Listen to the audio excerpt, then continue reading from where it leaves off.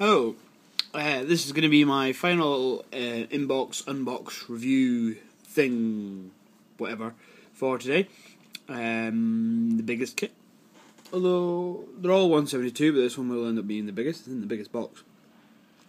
Those of you who watched my previous video, the one where I updated with the Seafire, then you'll see that I mentioned briefly in that video that I did have this kit sitting in the pile. It's now part of four kits sitting in the pile. But I have to say, it's one of the ones I'm looking forward to building most, actually. And that is, as you can probably tell, the Harrier GR7/GR9. So it's a new tool from Airfix. I have fallen in love again with Airfix through their new tools. I think they're bloody brilliant. Yeah, I'm really looking forward to building up this plane.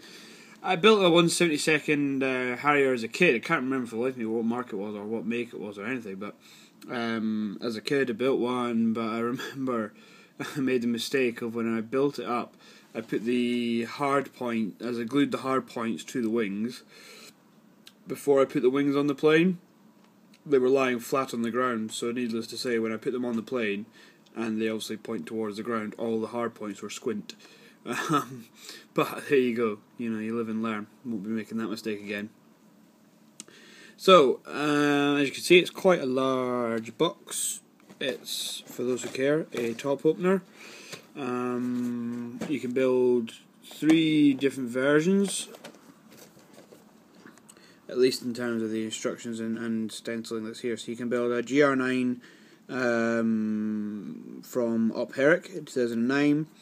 You can build a GR9 from Cottesmore in December 2010, or a GR7 again from Harrier in 2006. Slightly different paint schemes. The top and bottom ones are very similar, although one's a GR9, one's a GR7, so they're slightly different in terms of the actual aircraft. Middle one's a GR9, and that's the one I'm going to go for purely because it's got colours in it. It's kind of like an anniversary one, because obviously in 2011 all the Harriers were withdrawn from British service and sold off. Bloody travesty, if you ask me. And so this middle paint scheme here is kind of a commemorative one, and because that's how they were originally painted before all planes became grey. They did it as this kind of light coloured bottom, camouflage top, and it's got slightly bigger roundels on it than it normally would, because I think it was more of a commemorative thing. And I thought that was quite fitting. I thought I'd do that, and it's also a chance to paint camouflage on it, which is always cool. So, in the box we get a nice big instruction sheet, stencil data. This is rubbish, but there you go, you get the idea. It's upside down, but stencil data, which is actually a separate sheet, which is quite cool, because then it means that when you're doing your stencil data, you don't have to have your instructions laid out. I don't have huge amounts of space for instructions and stuff usually, so you get the GR9 stencil data and the GR7/GR9. So basically, if you go for options A and C, you use this stencil data. If you go for option B, which is what I'm going to be doing, you go for this stencil data. So that's that. And your instructions, very clear cut. Your usual options for weapons, landing gear in and out, etc., etc. So all of that nonsense. So what do we have? Clear sprue. Right, let's see if I can get this.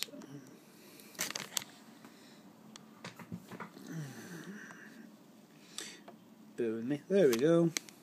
So, clear sprue. Oddly, it's moulded this way for the canopy, and I think I've heard people saying there's a mould line runs up the middle of the canopy, so that will require a bit of polishing out. But in terms of clarity, excellent. That front one as well is really good. And there's only 2 other little clear bits. I think there's a nose sensor and something else here on the edge. And it's wrapped separately. These main sprues, which I'm about to show you, were in their own box, but were in their own bag. Sorry, but I took them out just because I've already had a look at the kit several times because I'm like a child at Christmas. Right, what do we have here? Decals from Cartograph as usual, very thin, very nice. No cockpit dials, so which means it must be moulded on, which I think it is. All your different ones for all the weapons on the bottom, your paveways, your rockets, your sniper targeting pods, your sidewinders. Common featured ones, so your warning ones here. These are the deck cards for on the canopy. They're actually as a transfer, so I'm not entirely sure how that's going to work, because I use microset to set my decals. I don't know what it'll do to the clear plastic. I hope it won't, so I'll test that on a bit of clear plastic sprue first. Make sure that those setting solutions are not going to fog up the canopies while I apply these decals. I'm going for option B here, so you can see that the roundels are a bit bigger than on the other ones. You've got the dates here, November 1960, December 2010. Wow, 50 years of Harrier. Wow. Technology, eh? And the other ones which have actual squadron markings and stuff, which this one doesn't do, that's the only thing. But and lots of tiny little stencils. I hate them. Anyway, must, eh? So what do we have? 3 sprues of grey plastic. Let's start with this one. So what do we have? We have drop tanks. So we've got wing wheels. I think they're the one that's for when they're in their raised position, I believe. Drop tanks. So you get 2 drop tanks. I believe these are part of the ejector seat. You got your fan, really nice moulded, crisp fan detail there, cracking. Deployed wing landing gear. I think these are GR7 rocket pods. The other halves of which are here. Main landing gear. We got the inside of the lower wing. This is quite cool. So this is the tub where the main landing gear go. So if you've got them in the deployed position, you use this bit and you attach it to this bit. But if you're having them in the retracted position, then you only need to use this bit. Although I think the air brake also goes on here as well, which is quite cool. That's the other side. So it's really cool. I mean, look at these. These little wing wheels are weighted as well. How cool is that? Marvellous. You've got main wheels here as well. I think that's going to be the nose wheel and the 2 main wheel, which are all weighted as well, which is quite cool. So what do we have here? Now I think these are the top body tops, fuselage tops. And I guess that the GR7 and the GR9 have slightly different tops. Although I can only see very slight difference. There is a difference actually, yeah. The top of the wings. Flaps. Harrier's got huge big flat flaps, so you can have them in their deployed position. I think I'll have mine on the ground, so I'll probably have mine deployed just because it adds a bit of interest. Some more weapon stores up the top here, hard points, main undercarriage stand, the nozzles, which are linked.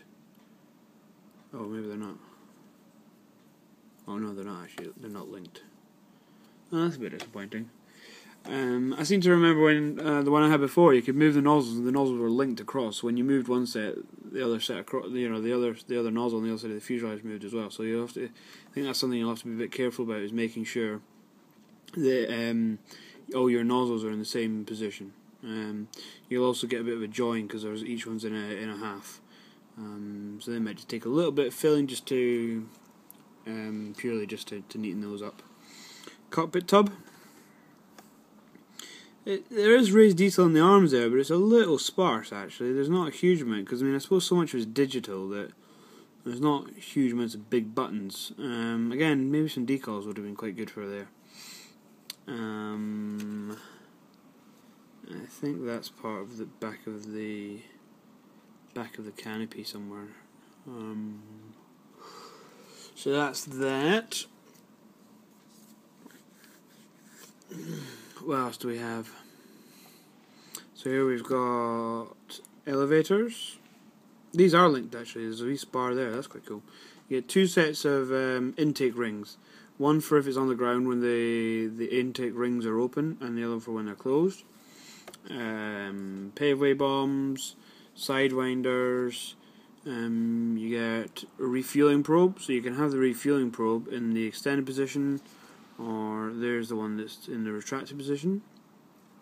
Hard points, I think these are going to be undercarriage bay doors, pitot tubes, aerials, closed undercarriage doors, 1 fuselage half.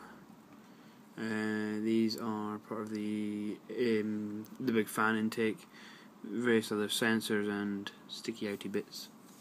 The nose, so the two fuselage halves go together first, but then the cockpit gets sandwiched between these 2 nose sections, and that gets added into the front of the plane.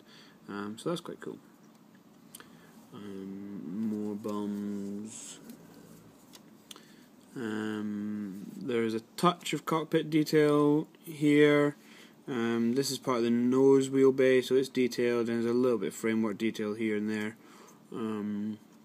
Nothing particularly major though. You've got your control stick up here. It's quite nicely detailed. The inside of the air brake as well is nicely detailed. Some nice rivet detail there, and these are something. So yeah, that is the Harrier. Yeah, really looking forward to building this kit. I think it's going to be a good kit to build. I think by the looks of it, it'll fit well together. And so yeah, I'm really looking forward to painting this one and building it up. Excuse me. So that's that. Thank you.